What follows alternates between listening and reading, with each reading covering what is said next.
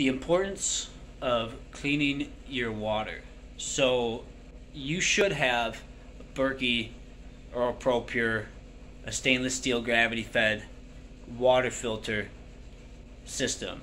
If you don't, hopefully you got something better built into your house to get all the contaminants out of your water, because you have fluoride and pesticides and heavy metals and anything that runs off microplastics and pharmaceuticals all up in your water. Any water you buy from the store is likely contaminated. It's packaged in plastic, which is BPA, which is a hormone disruptor, an endocrine disruptor.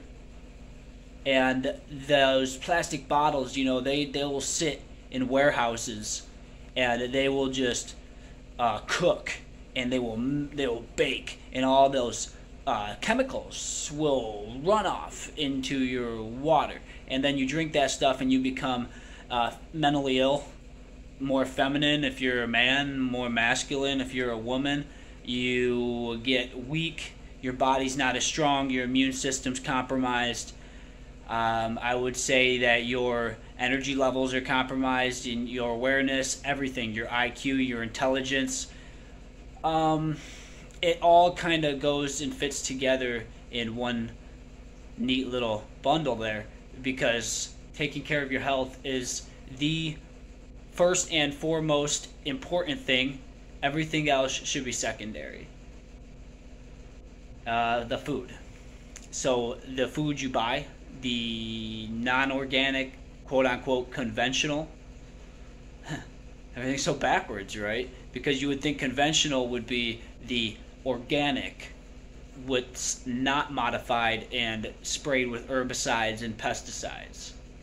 You would want that to be what it should be, and then the toxic stuff should be labeled with, a skull and crossbone type of thing, where our organic food has to be labeled with an organic stamp, so we know it should be the other way around. You should be labeling this toxic, cheap stuff so that we know and we can protect our health with good nutrition, the nutrient density of whole foods, of growing your own food, and that way you can manage its life cycle and know if you're consuming toxic poisons.